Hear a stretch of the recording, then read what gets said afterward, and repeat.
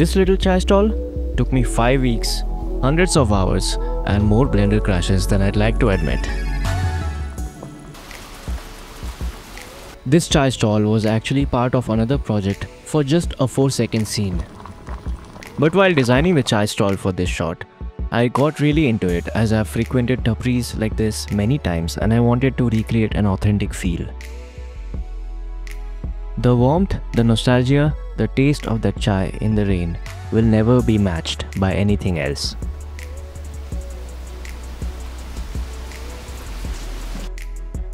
As always, I started with a very basic blockout. Simple primitives for the floor, walls, and a tin roof that we usually see in stalls like these. To visualize it, I went into cycles, added a small point light, made the world black, and added a volume scatter.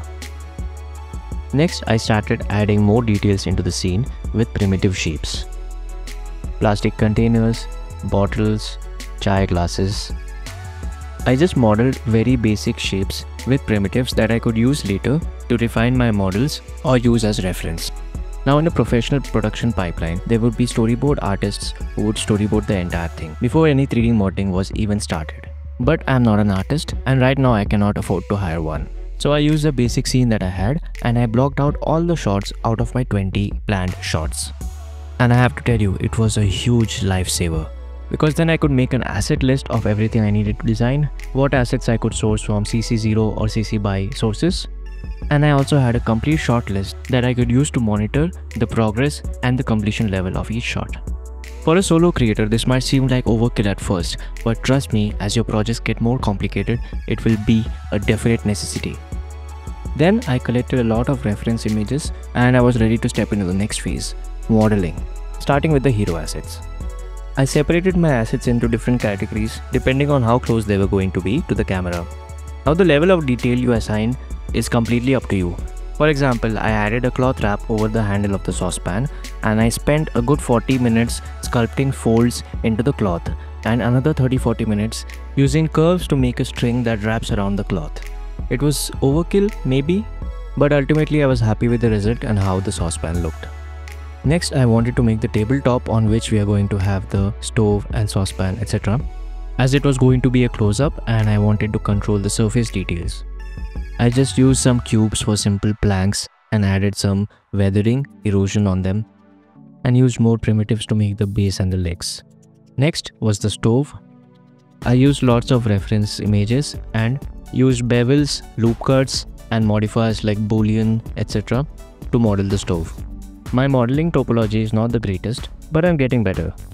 Next on the hero asset list was the chai glass, the iconic Indian tea glass we are used to seeing at chai shops all around the country. Then I started modeling the bulb from a simple sphere. I know guys, I'm showing only the time lapses of the modeling, but hold on for a while, you're gonna get a surprise. The bulb was there only in one shot, but it was a close-up shot and I really wanted to keep it. So I took time to even design the filament with curves inside the bulb. And honestly, it was great modeling practice and I learned a few things for the future. And also the shot turned out really great in my opinion, so that was a win.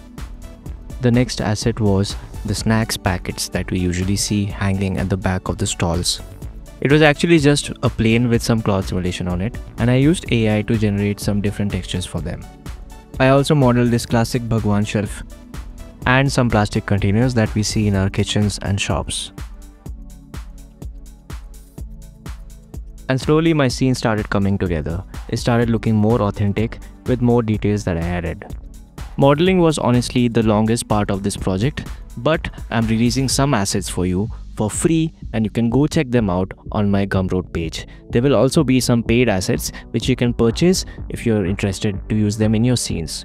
This is my first asset drop and there might be some mistakes, so please let me know in your feedbacks.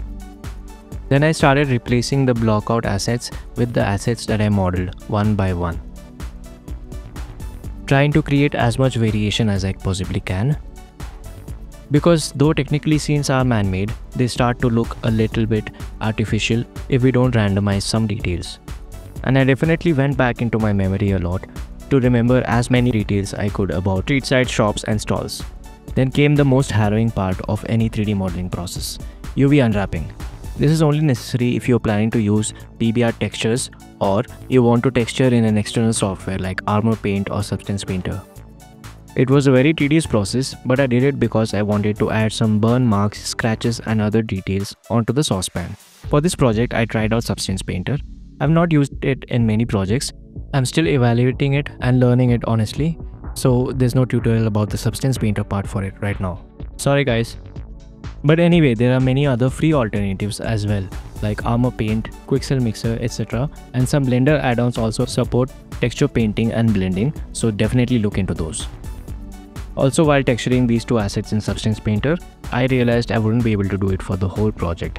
So I used it only for the hero assets, and then for the rest of the assets, I went to good old Blender Kit, because most of the materials on Blender Kit are completely royalty free and you can even use procedural materials and tweak them to your own liking. In the texturing phase, it's most important how you want your scene to feel like. That will dictate what kind of textures to use, clean or modern or grimy and used. You obviously know we went the second route here.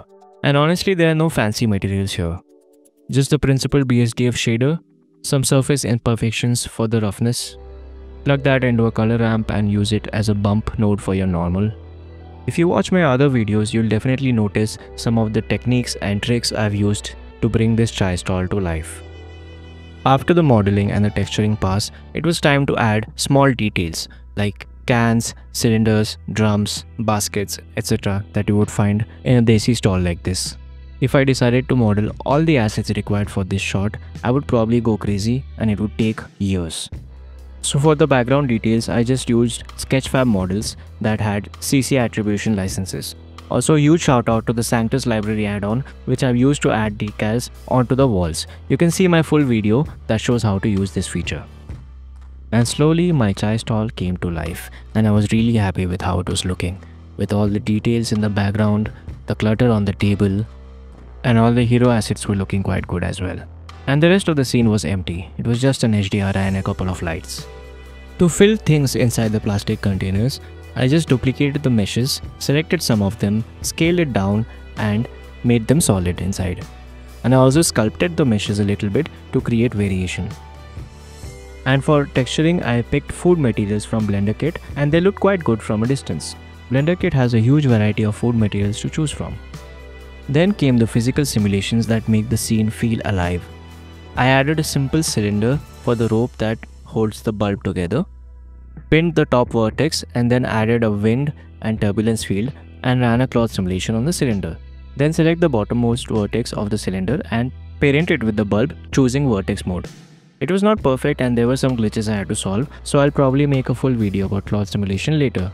Some of you also like the water boiling effect, so you can watch my full video that's up here to know more about the full process.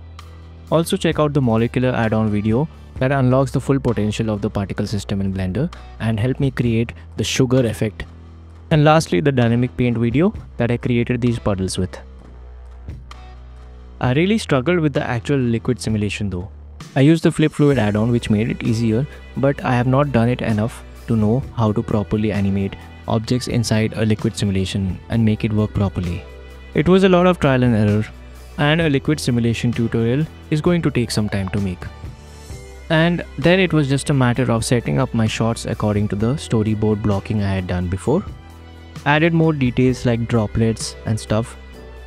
Since I had all the shots blocked already, I duplicated the master scene into the 20 shots that I had and brought in the cameras from the shot blocking projects, which made my work a lot easier.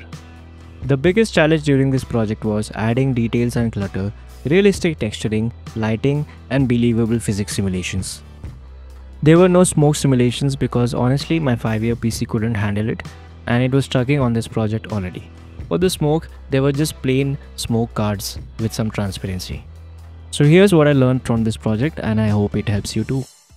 This is my first cinematic piece that I've released, but it comes after 4 years of on and off learning, making silly 3D videos, some random green screen music videos for my music channel, Resonant Records. Some are unreleasable, never seen before footage locked in vaults. The point is, it's really hard. It takes a lot of patience, tedious work, but once you see your first project come together and you can't wait to go on to the next one. just for the sake of creating art, not to meet any deadlines. That's when you become a real artist. So hang in there, work hard, and go make your first short film. Follow Pixelbender for much more awesome content coming soon.